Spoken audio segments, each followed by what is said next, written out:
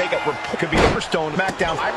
Austin Theory is a tie, and if he really contribute to Team Smack, not just Team Theory, he would be great to have in War Games. Well, Theory isn't just a talented athlete, he's smart. He knows that if SmackDown is doing well, he's doing well. Getting tossed out of the ring like that can do some long-term damage. I hope they're okay.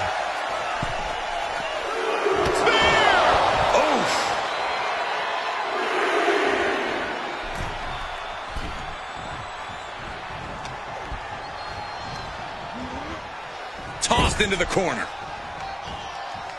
With the reversal. Nice running crossbody. Drops the hammer. Right on the lower back. Ivar's lost any momentum here. Yeah, Ivar needs to get moving as soon as possible. And on that exchange, it looked like Ivar lost some focus. Yeah, even though he's still got a lot of fight in him, you might want to make a tag now and not risk further harm. Mistake made by Ivar. Ooh, kick right to the gut. Caving in the abdomen. Holy, that was an awful landing. Well, that's one way to seize control of a match. Change the location to the ringside area. Uh-oh.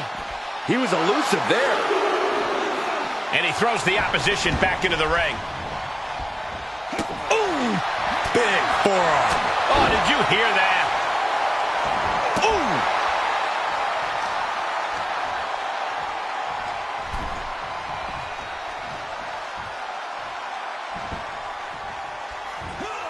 Oh, my God.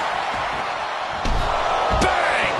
And Eric can't stop any offense coming his way. But Eric can't allow this burst to hinder him. Oh, she has bad intentions now, removing the turnbuckle pad. Knuckle shuffle! Boom! And Ivar looks clueless as to where he is right now.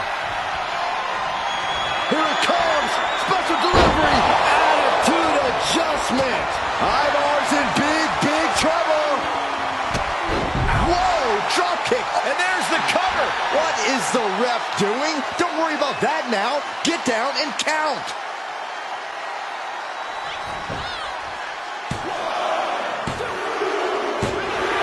He wins! He wins! Here are your winners.